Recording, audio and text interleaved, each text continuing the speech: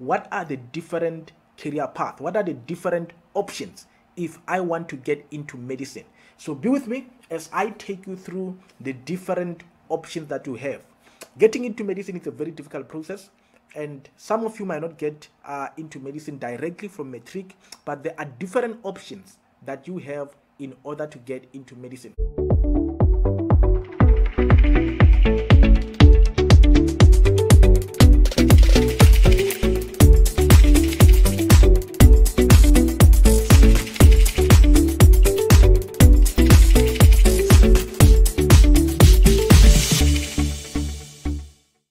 Greetings friends, this is Dr. T and thank you for joining me today. Today I want to speak to you about alternative career path into medicine. This video is important for anybody who could not get into medicine directly or who wants to get into medicine and wants to know what are the different career paths, what are the different options if I want to get into medicine. So be with me as I take you through the different options that you have. Getting into medicine is a very difficult process, and some of you might not get into medicine directly from matric, but there are different options that you have in order to get into medicine. But before I get into the presentation, as usual, if you are not yet a subscriber of this channel, I encourage you, make sure that you click on the subscribe button and click that red button in order to subscribe. And if you like the video, please give it a thumbs up. And if you've got any question about anything that I present on this video or any other video that is on the channel, make sure that you put your question on the comment section below this video. And if you are enjoying any part of the video or you've got any comment, make sure that you put it also on the comment section. Your feedback is helpful to help me understand what you're enjoying about the video, how the video impacts you, and that helps me to do other related video. So make sure that you put your comment section, and also make sure that you share this video with as many people as possible so that we can spread the word and ensure that many people get the information about the alternative career path into medicine. So let's get into the options that you have. First of all, I want you to know that you can get into medicine by applying to one of the 10 medical institutes that we have in South Africa. I think in South Africa we've got about 26 institutes, but not all of them have got medicine. So there are about 10 institutes in South Africa that have got medicine, and you can apply to any of them when you are still at matric in order to get into medicine. But if you could not get directly, these are the alternative career path that you can consider. Number one, I want you to look at the University of Pretoria.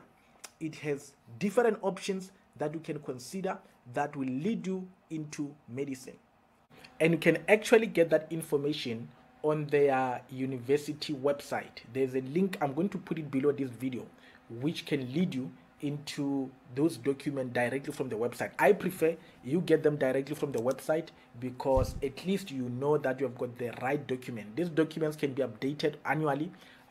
It happens that they do some changes, so make sure that you get the one that is on the website. I'm giving you this link so that it can lead you directly into their website so that you've got the correct document. That's the most important thing.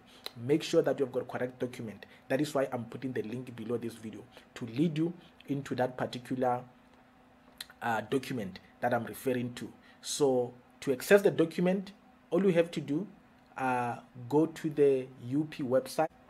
So this is the University of Pretoria website. When you get to the website, make sure that you go to faculties and choose the Faculty of Health Sciences. Choose the Faculty of Health Sciences, and when you get there, go to, don't click any of this. There's a part here where it speaks about selection criteria for 2022 for 2023. So obviously if it's 2024, they're going to have a different year. Click here and it will lead you into the different faculty books. So come to the one about medicine, and this is the document that you want to review. So check this document, it will give you all the information. If you have seen this video post 2023, obviously the year will have changed and they will write 2023 to 2024 or whatever year that will be relevant for you. So make sure that you've got the correct document here which speaks about the selection for the year that you are planning to apply for. So this is the document I'm referring to. It has all the information that I've shared with you. So make sure that you have got the correct document. So I'm going to just leave the link there that will lead you into this particular side of the website. But at least you know how to access the website so that you can be able to access this particular information. Now let's look at the University of Pretoria. So University of Pretoria has got a different selection categories. So you will see here on the selection categories, they've got various categories that they focus on when they are doing the selection.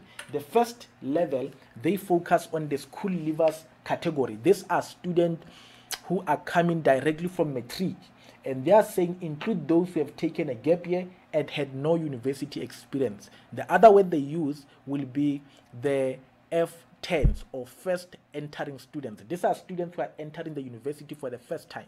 They've never been at the university. So in this particular category, they've got the first category where it's an open category, where all students from every background, every demographic group, they compete for space into UP applications. And the second category, these are the first entering students who do not get directly into medicine, but they get enrolled for BSc Biological Sciences. The first semester, they consider them.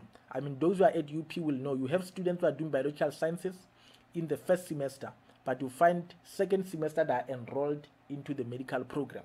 And then you have got, so even if you are not selected, if you can get into the biological sciences, you are actually increasing your chances of being selected either in the first semester or at the end of the year. I'll show you another category. And then the third option that you have as a school leaver is that there's what they call a designated group. These are basically groups from previously disadvantaged demographic groups. So you compete in your own category alone in order to be given chance. So these are basically, they look there, Black, African and colored students. They only look at students from that particular category. You compete alone in that category and you might also get selected. Now there's another option now. These are for previous university experience. These are for people who have been at the university for at least a year. They have their own category. The first category is open category for all applicants who wants to who have been at the university. All applicants with university experience first compete here, and they want full academic record in order to be able to calculate your score.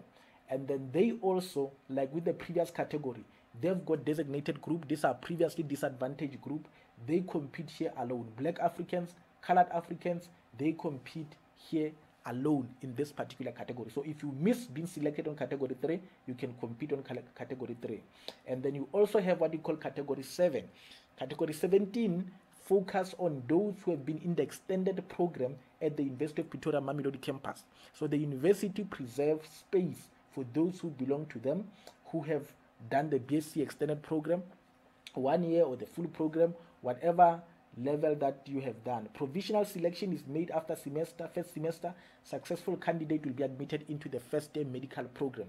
So this is what they have for their own student within that university. So remember, if you are in any other program, you can also apply and be considered in either category 3 or also category 9 as well.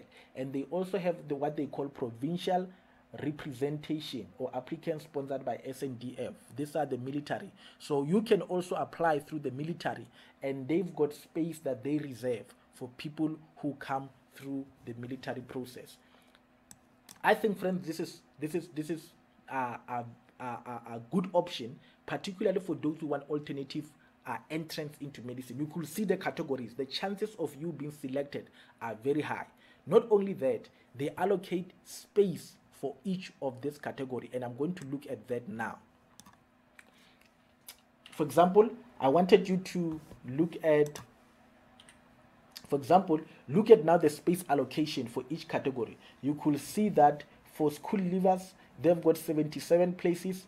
School leavers designated group, those are the one previously disadvantaged. They've got 78 that they select, and those from mid-year, these are the first semester, who completed first semester in BSc within UP, first entrance, they take 30. And then also category 3, these are the ones with the university experience, they take 45, looking at your academic record.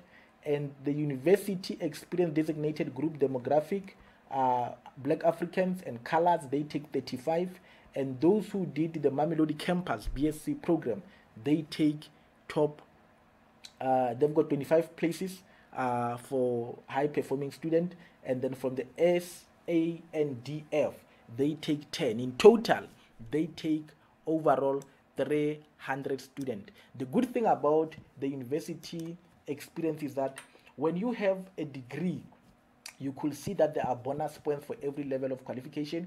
So when you've got a degree, you've got 1 bonus point. When you've got an honors, we've got 1 master's, we've got 1 master's degree with higher percentage, 65 and above. You've got 2+ master's degree with a distinction. You've got 3+ PhD. You've got +3. So you could see that actually when you've got postgraduate, your chances of being selected are even higher, because you get a bonus points for every level of qualification that you have. And also when you are at the master's level, for the percentage that you get, you also get additional points. I think, friends, this is one of the best alternative options that you can consider if you want to be selected into medicine. And you will see, in comparison to other institutes that I'm going to show you in South Africa, UP take you directly into first year. Regardless of your background, they take you directly into the first year medical program. It differs from other institutes like UCT and WITS, as I'm going to show you now. The second option, I will move to the University of Cape Town, UCT. UCT also has got a program. They take you into the second year program. And I want to show you how to access that information. Unfortunately, I contacted UCT. They don't have, it doesn't give you enough information, and they're very email orientated. You don't get much information, but they have a program where they can take you directly into second year when you have a degree, when you have got a qualification. This is not the F10s. These are the people who have got a degree, a qualification. They can take you directly into the second year program. So when you are at the UCT website, go to study with UCT and go to faculties. Let's go to the Faculty of Health Sciences. When you get to the faculty, go to admission, undergraduate, go to admission, and go to eligibility process.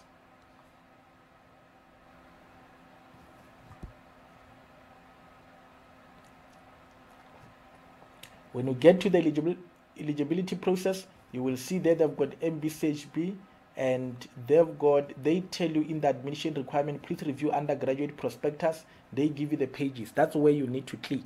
So you go directly to those pages, and then they will show you all the information regarding the different programs and the requirements. So you will see there, they give you the requirements about medicine, and you can read that particular document. It will give you all the information. And then at the end of this information, you will see here they speak about admission directly to second year MBCHB of the tertiary application, meeting specific requirements. And they tell you that a small number of graduates who have completed either approved undergraduate or postgraduate may be offered a place in the second year, provided you have received a firm offer, there is a class capacity, and have met the tertiary application. So all you have to do, you send this information, you send information here, and they will be able to send the information. But like I say, I've sent an information there. I've sent the email. I communicated with the person, and I couldn't give them a call. I don't think I get a sense they're not allowed to take calls. I'm not sure, but you can try that. But the gist of the matter is that UCT has got an option where if you've got a degree, a postgraduate, a qualification, a degree, you can be able to start medicine at the second year level. I think then when you move from UP they take you at the first year with a degree, UCT can take you at the second level. And the last one, which I think this is the best in terms of alternative career path within South Africa, if you did not get into medicine directly, is the WITS GEMP program. So I want you to get into this one, WITS GEMP. graduate entry medical program. I have spoken about this previously, and I don't want to waste your time on it. I just want to refer you to the video that I have done. So go and check this video. I elaborate on it, I explain it, I give you all the details that you need to know about this particular program, the graduate entry program. This one, they take you directly to the third year level of medicine. If you have got a degree, particularly in BSc, and you've got the correct subject. So in the video, I explain which subjects are crucial to get into medicine. So make sure that you check out that particular video. So I hope, friends, you have enjoyed and you will take advantage of these opportunities. I think if you want to get into medicine, you've got a degree, the best is the GEMP program. I recommend that because at least they're taking you only do medicine for fourth year. I think it's going to be too much for you to start at first year to do medicine when you've got a PhD, a master's, and honors. I think it might take you too long. But when there are no other option, you do what you have to do. Thank you, friends. I hope you have enjoyed this video and it will be able to help you when you look for alternative career path, and you'll be able to apply and get admitted to medicine. So these are the options that are available, and I hope that you use them so that your options of being selected can be increased, and then you explore some of this option that I've given you. Before I close, if you have not yet subscribed, make sure that you click on the subscribe button below this video. Make sure that you click on the red subscribe button. Subscribe, and if you like the video, give it a thumbs up. And if you've got any question regarding what I presented or any other video that you see on this channel, make sure that you put the question below on the comment section. Even if you've got no questions but you want to comment, you like something about the video, please put your comment below so that I can know what you liked about this video. Your comments helps me to know what other video do I need to do in order to help you with some of the questions that you might help. So enjoy and continue living a fulfilling life.